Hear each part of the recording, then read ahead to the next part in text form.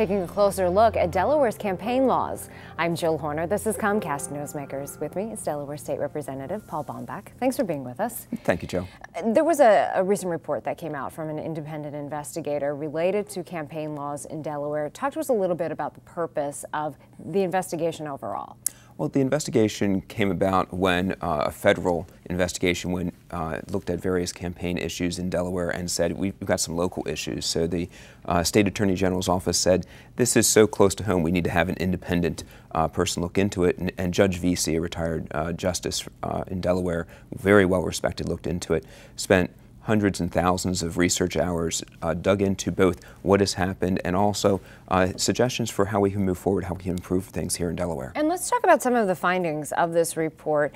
Essentially, there are 9 categories of change that they're calling for, they've recommended. One is related to PAC transparency. Now, let's talk a little bit about how this would work, because many people are familiar with Citizens United, protecting contributions from entities, corporations, businesses. Talk to us a little bit about, though, what that means here at a more local level. Sure. Well, there's 2 related issues there. One is for PACs, for political action committees. Right now, the contributions are largely hidden, and what the report is suggesting is that the donors be identified. So if you're making a donation to a political action committee that will be impacting Delaware candidates and elections, then the public has the right to see who's making those donations, how large those donations are. So that just shines the light in there. And the second one is limited liability companies currently can make contributions directly to campaigns. And that's happened in the past, and the research, the investigations found some problems with that. But part of the problem is when you say the ABC LLC made a contribution, who's behind that? So what Judge Veasey recommended is that you completely eliminate the LLC, the entity contributions to individual candidate campaigns. And that often people say, well, what about Citizens United?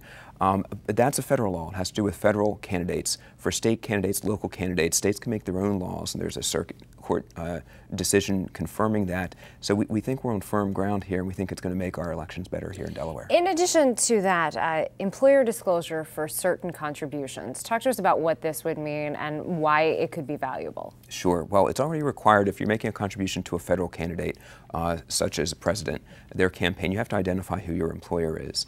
Many states do this also, but Delaware does not.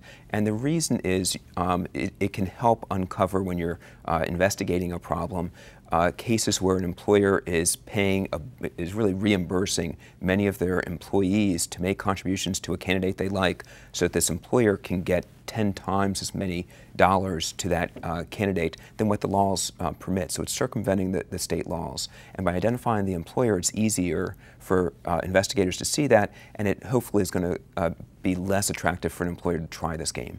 In addition to that, joint contributions by a couple, you want to look closer into that in terms of who's making what portion of the contribution.